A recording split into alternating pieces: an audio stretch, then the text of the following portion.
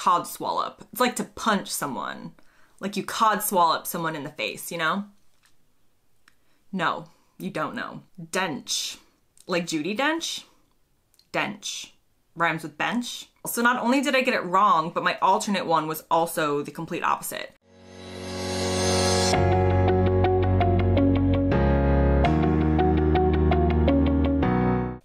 Hey guys, welcome back to the Girl Gone London channel. If you're new here, my name is Kaylin. I've been an American expat living in the southeast of England for about 10 years, and today I am going to test my knowledge of different British phrases. The idea for this video came from the multiple people commenting on other videos, correcting all of the vocabulary I used or the way I pronounced British things, or entirely saying that I have failed as someone living in the UK for the past 10 years because I know nothing. So I thought, you know what, let's actually test it out.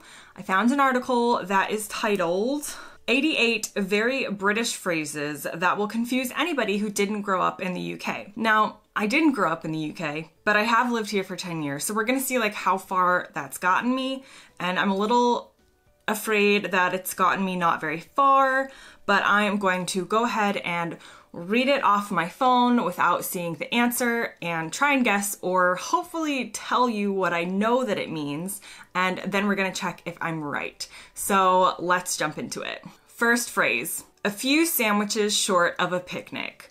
I love this one, and it's meaning someone who's stupid or doing something silly or stupid, kind of like not the sharpest tool in the shed. So I'm gonna go with like dumb. They're doing something dumb. Answer, someone that lacks common sense. Anorak.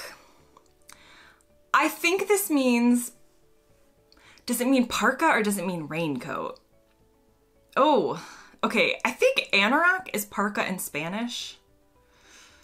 And I think it means rain jacket in the UK, I think. I would never use it.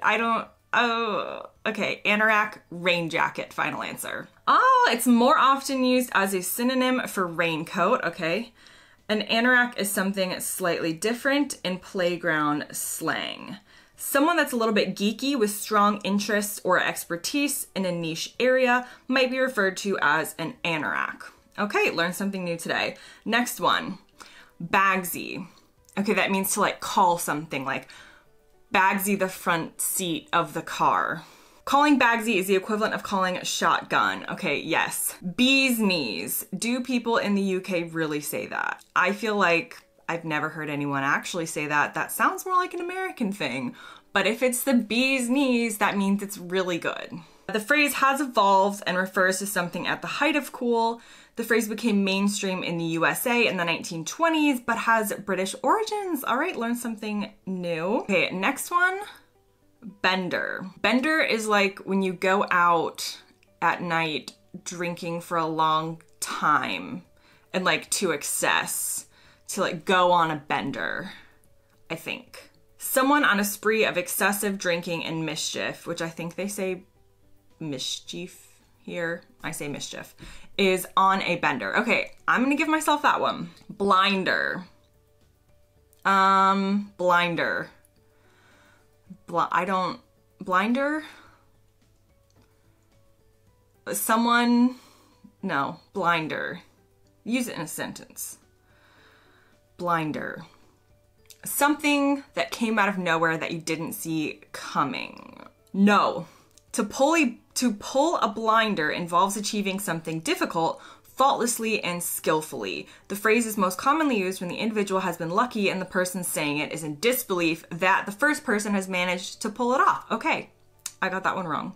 Bloody or bleeding. Okay, this is one of my favorites because to an American, this sounds like a fake curse word. So often people will say bloody here and then they'll be like, oh, excuse my French, sorry for saying that. And I'll be like, it sounds like you're in Harry Potter right now. Like this is not a curse word to me. But bloody means like, I mean, how would I describe it? You know, like it's like a curse word, but it means like really something. Okay, answer. This intensifier can be added to practically any sentence in order to demonstrate anger.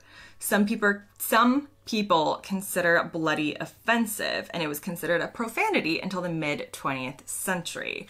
I have never said bloody, and I never will, but again, I have a hard time thinking of it as an offensive word. Bob's your uncle. Okay, this is a strange one, but I feel like I know it because I've heard it before. Bob's your uncle means like, there you go, there you have it. Bob's your uncle. Like, it's obvious that Bob is your uncle, so it's like obvious that this thing is a thing. Does that make sense? Answer. The very British equivalent to hey presto or voila. Bog standard. Bog standard means like, it's just basic. Though I don't know the origins because I feel like bog is like a toilet here. Answer. Something that is bog standard is completely ordinary with no frills, embellishments, or add-ons. Boot. Boot is the trunk of a car and also something that you wear on your feet depending on the context, but they're probably meaning the trunk of your car here. Yes, correct. Botch job. Botch job is when somebody, like, say a plumber comes into your house to do the piping and he does a botch job, which means he rushes it and he doesn't do a very good job, but like on purpose, he's trying to cut corners. Answer. A repair job that's been completed in a hurry and will probably fall apart reasonably soon. Okay, I'm gonna give myself that one. Okay, next, brawly. That is an umbrella. Budge up. Budge up. I think that means like move. Like budge. You know, like to budge a little, move a little, move a little somewhere. Budge up. Or does it mean like buck up? I'm gonna go with like move a little. To move a little. Okay, yes, answer. An informal way of asking someone to make room where they are sitting. Budge up. Builder's tea. Okay, people really got on me in the tea video about my comments about British tea. Like a builder's tea is like a basic tea that you give your builder when he comes around to do work on your house, but I don't know the exact brand, or if it is an exact brand, it's just like a basic tea. Okay, builder's tea, according to this article, is the name of a strongly brewed cup of English breakfast tea with milk, the way that tea is most commonly drunk in the UK. Okay, so it's just a cup of tea. Builder's tea, okay. Next one, butchers. I mean, a butcher is where you go to cut meat. Well, you don't go there to cut meat, but they cut meat, right? No. Okay, answer. Butcher's hook is Cockney rhyming slang for look. Therefore, if you're having a butcher's, you're having a look at something. Have never heard this. This is super interesting. Example, would you take a butcher's at this broken bike for me? The more you know. Okay, next one. Cack-handed. Okay, now these are getting hard. Cack-handed is when like, it means something bad. Like, you're not good at it. Something bad. We're going with it means something bad. Okay, answer. A task performed in an awkward or uncomfortable fashion, usually clumsily. I'm not going to give myself that one, but at least I knew it was something bad. Cheeky. Okay, cheeky is when someone is like purposefully being defiant or something. Like you would call a kid cheeky. Oh, there's lots of different things. Okay, you would call a person cheeky if they like knew they were trying to get away with something. But then also people say like cheeky Nando's, which then turns it into like, I don't know, something that you're not supposed to be doing that you're doing, which kind of the same thing. But we're gonna go with like doing something that you know you're not supposed to be and trying to get away with it. An act which could be deemed as impolite or shameless, but for some reason comes across as funny or endearing to others would be described as cheeky. See, I don't use cheeky in sentences because I feel like I don't understand the full meaning, but if someone else uses it in a sentence, like I know what they're trying to get at. Chinese whispers. This is what it would be called like when you play a game of telephone and eventually the message gets garbled up. Or rumors? Does it mean rumors? Okay, we're gonna go with rumors, final answer. Chinese whispers are rumors that have been circulated and watered down until they only vaguely resemble the truth. I'm gonna give myself that one. Next one, chin wag. A chin wag is like a conversation, but I don't exactly know. You're like having a chin wag with your friend. You're having a conversation, but it's like a jolly conversation. It's like a chin wag, you know? Okay, chin wag is a good chat, catch up, or gossip with someone. The action of chatting away with the jaw bobbing up and down resembles a chin wagging like a dog's tail, apparently. Chock-a-block. Chock-a-block means it's full of something, like chock-a-block. Well, how would I use it in a sentence? See, I don't use most of these things in sentences because I know that I would sound stupid. Chock-a-block. It just means like full.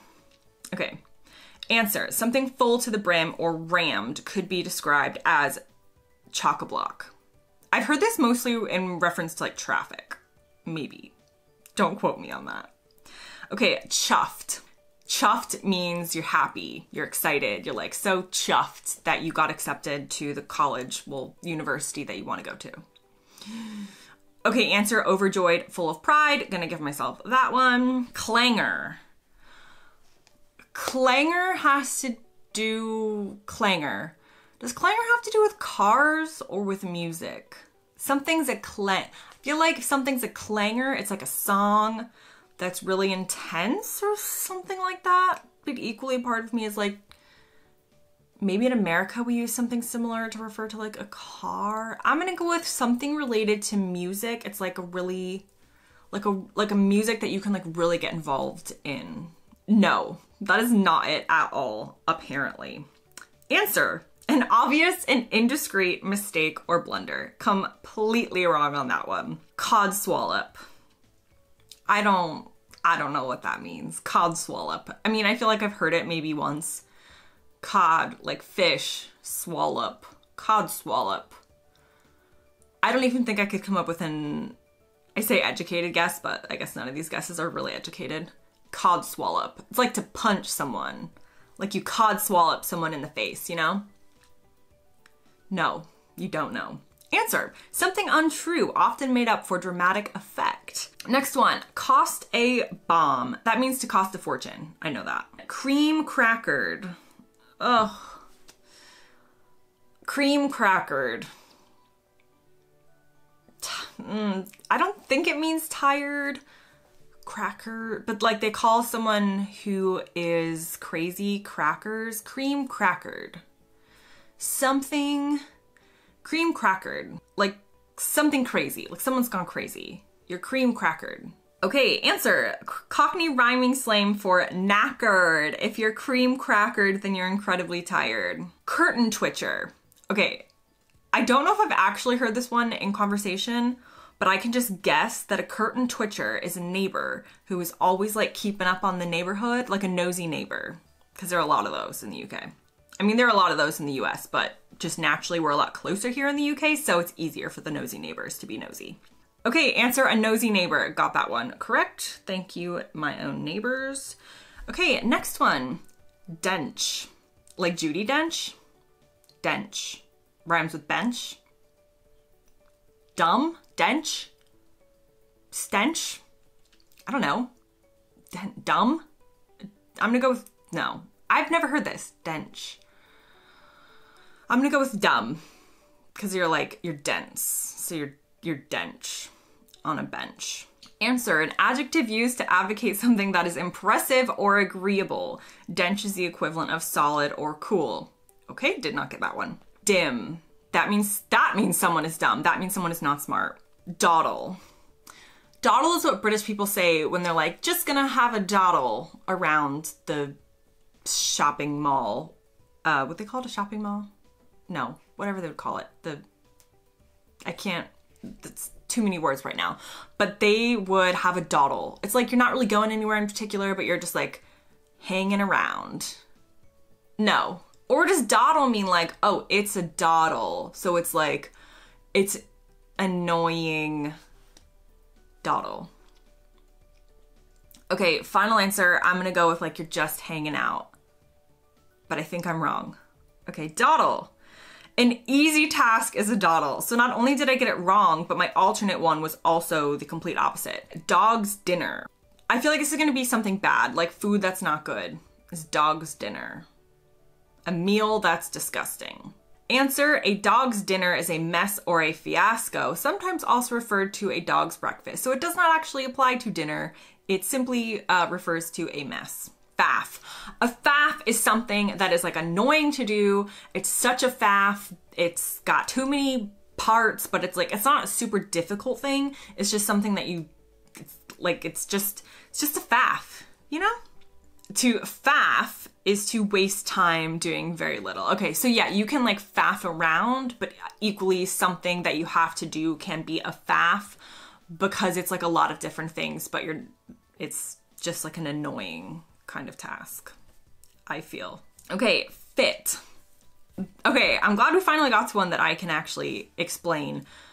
Fit does not necessarily mean physically fit here in terms of your body. Fit means like hot. So if someone says like, oh, she's fit, they're not necessarily saying that she has abs. They're saying that she's hot or he's hot. Fit, used to describe someone physically attractive. Yes, it does say usually referring to their physique, but I'm still holding to the fact that they would use fit in a different way than Americans would use fit, because we would really only use fit if we were like, wow, you are really in shape. But they are definitely also referring to like their face and their looks. Flog. Okay, I feel like to flog something is to try and sell something that maybe you don't believe in, or like really intensely. Like to sell something, but kind of in a scummy way. To flog means to sell something usually quickly and cheaply. Okay, kind of. Full Monty.